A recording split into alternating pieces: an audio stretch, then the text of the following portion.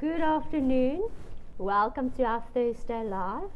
Wherever you are watching, I hope that you will find some inspiration, be encouraged to give someone something in your own house, a new breath of life and a second chance. Welcome to my barefoot studio in the beautiful Eastern Cape in South Africa. Our family and friends in Switzerland, Australia, New Zealand, Mauritius, other parts of Africa, and most important, my own South African Tjhoko family and friends. Welcome to our Thursday Live. Today I'm going to share some tips and techniques on how to use a dry brush technique and how to create something beautiful and very natural in your own space. We recently moved to the Eastern Cape, and it's such a beautiful area, and something that we quite often see is driftwood. In the national parks you're not allowed to take any of it, but my heart bleeds to get my hands on those. So I've decided to create something with a very old piece of furniture that I sourced from a second-hand store in Jeffreys Bay, and to show how easy it is to create still a very natural look in your own space. Very important, this piece was previously varnished, and I have cleaned it thoroughly with lacquer thinners. I always say, think it's lacquer to be thin. You spell it Lacquer, thinners, but it sounds like the Afrikaans word lacquer. So it's lacquer to be thin, so use lacquer thinners, not turpentine, not benzene, not sugar soap. And make sure that you use the lacquer thinners. It's methanol free and it removes any greasiness, oiliness on the surface. Another important tip is to make sure that you work on a surface that has not received varnish for the past or last 6 months.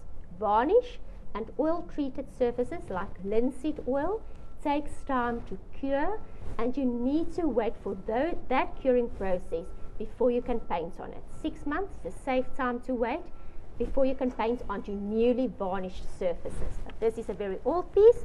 What I'm going to do is I'm going to share the colors as I work with them.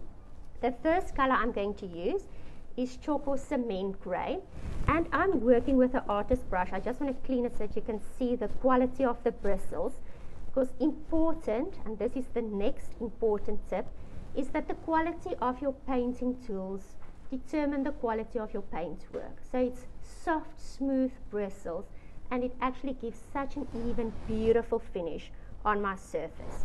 So I have cleaned with lacquer thinners. I'm now using an artist paintbrush, and the reason for this is I'm working on very small areas. So your paint tool will differ from surface to surface. Larger areas, larger tools, smaller areas, smaller tools. I'm dipping my paintbrush in cement grey, and I'm simply painting onto my surface. And Tjhoko, now you can zoom in. Tjhoko is the video guy for the day again. And I just make sure I paint evenly, smoothly, and I'm enjoying the process. That is the greatest tip I can give. And something that I always mention is that see me as a tool of inspiration to unleash the creativity and also to inspire. You might find ways that's easier to use and to apply a certain technique. So nothing I say is cast in stone. It's just advice and ways that work best and easiest for myself. So that is the painting process. I hope that makes sense. I don't want to spend too much time on that, but I must tell you, once you start, you actually don't want to stop. So most important, your first coat is always your base coat, your foundation coat. You want an even application.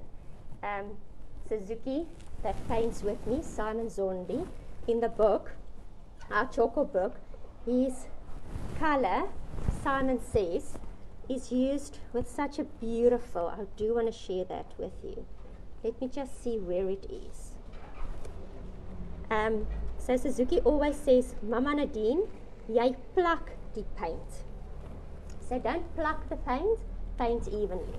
So this is Suzuki. He's been with me in the store and he is being missed with all the preparations for Thursday. Last look how beautiful that is. We'll show decoupaging in another tutorial. And here we've also shown how to paint onto wall tiles, because that's actually something that you can do with Tjhoko with great success if you clean your wall tiles properly with lacquer thinners. Allow your 40-minute drying time and then paint on it. So back to my chair, my first coat is my foundation coat. It needs to be done evenly, smooth, so that every coat thereafter has the same finish, even and smooth. Okay, so you find different colors and different coverage due to different colors. With cement grey, the color I've just used, I will apply 2 coats. 2 coats, very important when it comes to the application of coats. Always allow your first coat to dry properly before you start applying your next coat.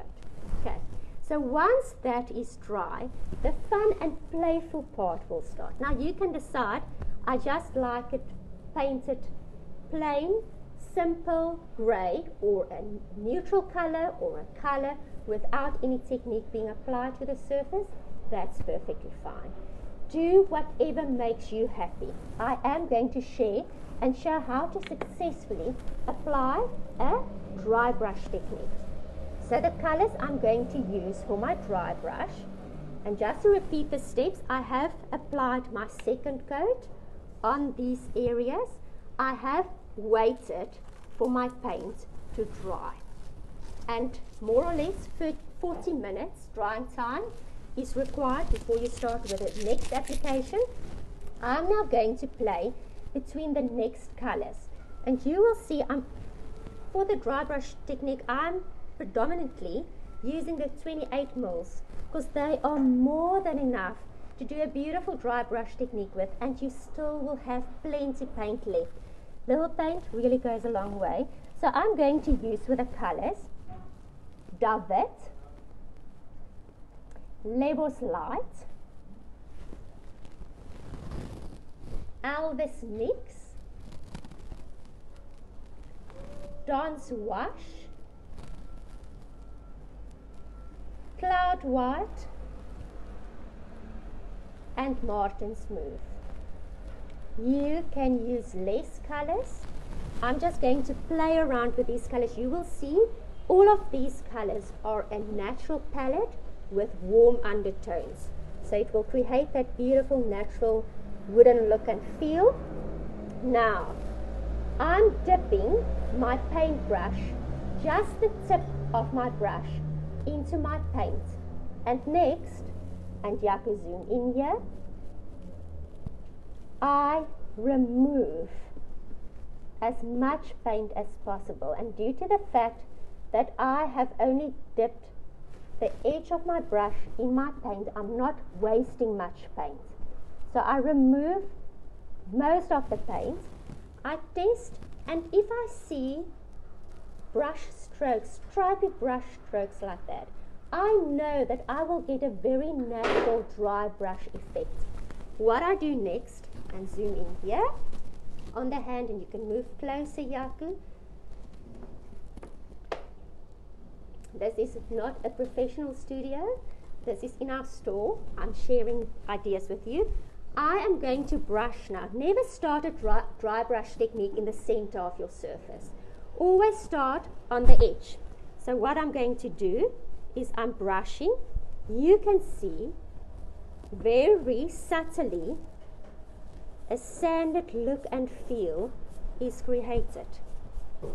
And I want it to be subtle so that it looks natural. There are no blobs of paint on my surface, and everywhere where there is some flaws in the wood, it actually very naturally highlights that. There you can see when the chair maker many moons back built this chair. He most probably did some wood filling over there. And this is like applying a blush to your cheeks. Soft strokes, and slowly but surely we're changing the color and the texture on this chair. So tip, a dry brush, that's why this technique is called dry brush, is key to success. And I can press hard because there's hardly any paint on my brush. And I'm dipping it in the paint again, removing excess. This part is still wet because I've just done it, so I'm just focusing on this half of the chair. We will reveal the final once I finish it tonight. I'm not worried about this if paint touches these cane inserts, as I will paint it in a solid white color, cloud white, right at the end. Very important with a dry brush technique, you can also change direction, because the moment you change direction, you actually emphasize other areas with detail.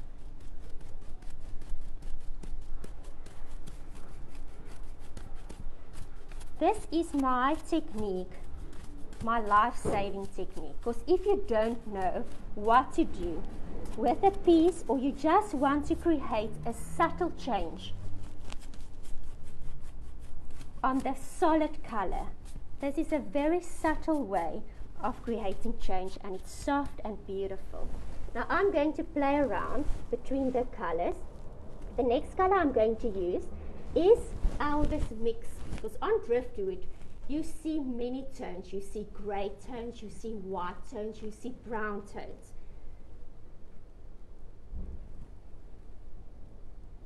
I remove excess paint back into my jar so that nothing goes to waste. Dry my brush on my drop sheet, on your clothes. I don't have clothes left that doesn't have paint on them. And now, test. I can't see anything, so it will be fine. And very subtly, I'm changing this color. Tjhoko, you tell me if it's visible on screen. Okay, let's do it a bit more solid so that you can see the change. From a grey to some natural wooden looks. So very subtly, I'm changing it so it has a brown wooden element on there.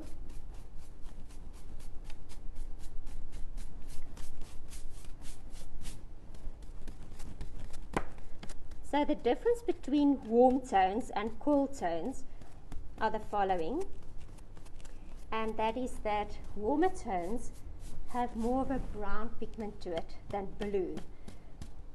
Cold greys will have a blue tinge to it. Okay, so all of these tones I'm using are warm tones, and your warmer greys also go into a space very beautifully when you combine it with wooden elements. So in the Tjhoko palette, Lebo's Light, Dawn's Wash, Vineyard Stone, Martin's Move are the warmer grey tones and colours.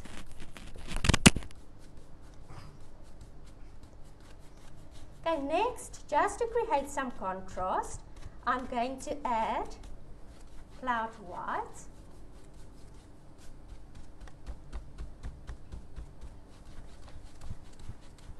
There you can see how it emphasizes the corner there. And although I'm painting wood, I'm loving what I'm doing, and I'm going to reuse this piece instead of chucking it away. And that's the purpose with Tjhoko, is to show that all pieces of furniture and items can receive a new chance and a new opportunity and new life and new life. Okay, and now I'm doing white, cloud white.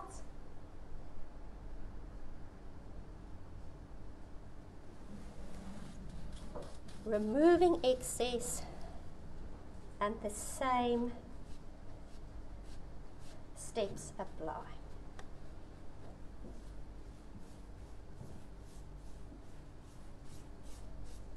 And because there's so little paint on my brush, I can really press harder on my surface.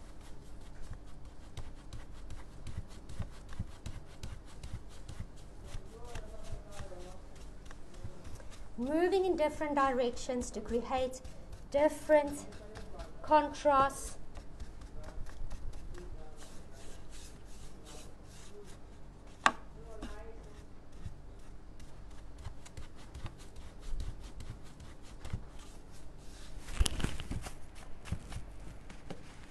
And now I'm going to show you how to do a driftwood technique on a raw timber surface, like fine wood.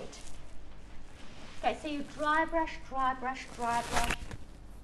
use various natural tones. Even the use of these 4 colors are perfect to create the technique. And just to refresh you on the colors we've used, it was cement gray as a solid color. Then we dry brushed with Lebo slide, then Elvis mix, and then cloud white. Okay, on a raw timber surface, to create a beautiful driftwood effect, is we first going to whitewash or lime wash the surface. Now, very important, we couldn't do that technique on this varnished surface, because what needs to happen, the raw wood can absorb the moisture, whereas with a varnish coating, it actually prevents the paint from seeping into the wood. So what I'm going to do is I'm going to first start with a lime wash or a whitewash technique. So I take a cloth, mutton cloth, I dip it in water, I first wet my wood with the water. And very important, this is raw, untreated wood. Next, I apply my cement gray onto my damp cloth. And what I do is I just work the paint into my cloth, that it's evenly distributed into my cloth. Fold my cloth. In South Africa, we eat vetkoek, or in other parts of the world, you can roll a ball in the palm of your hand. Come visit us in South Africa, experience our hospitality. Okay, now I lime wash, whitewash, it's the same technique, my raw timber surface to create a grey look onto my wood. Now with lime wash or whitewash, you don't actually cover the wood with paint. So you can still see the grain of the wood. It's a very natural way of staining wood and creating a driftwood effect. Now I'm going to use the same techniques as shown earlier. I'm going to start with Lebo's light, dip only the tips of my paintbrush in the Lebo slide. I have a piece here that I've done earlier, so it has dried already. Just allow for your surface that you've lime washed on to dry a bit, 40 minutes before you start with a dry brush technique, and I brush. So very subtly, I start changing the color on my raw wood. Dip it in my Lebo's light. So this is the color that I'm busy dry brushing with. Exactly the same steps as I've shown on the chair. This is now just a raw wood surface.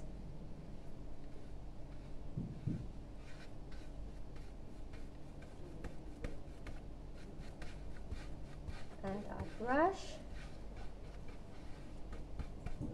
Next color is Elvis mix.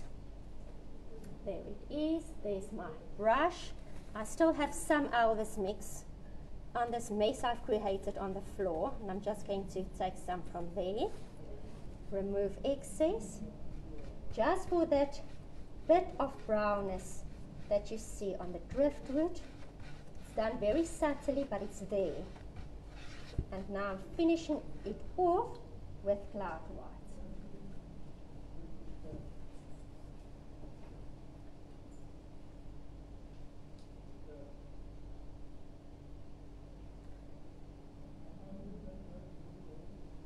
And remove excess.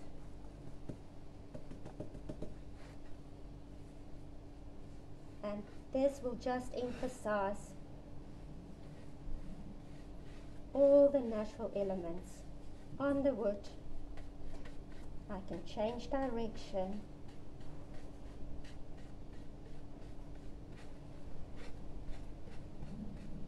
And here I've created my own piece of driftwood. In a few easy steps. Now Tjhoko has a built-in sealer. I wouldn't even have to apply a sealant on my chair. It has a matte finish which is beautiful.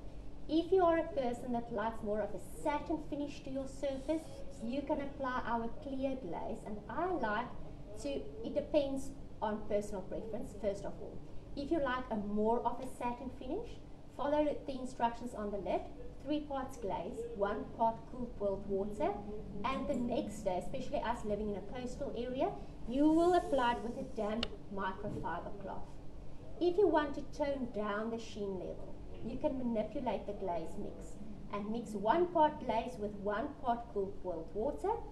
The reason for the cool boiled water is the fact that water contaminates paint products, and if you have any glaze mix left, you can always put it in an airtight container and use later again. And then also do the application with a damp microfiber cloth. Okay, that's been a mouthful. I hope that you are inspired to try out this technique. And my message for today is that I've read an article earlier this week on cyberbullying in schools, actually a newsletter that we received from the school.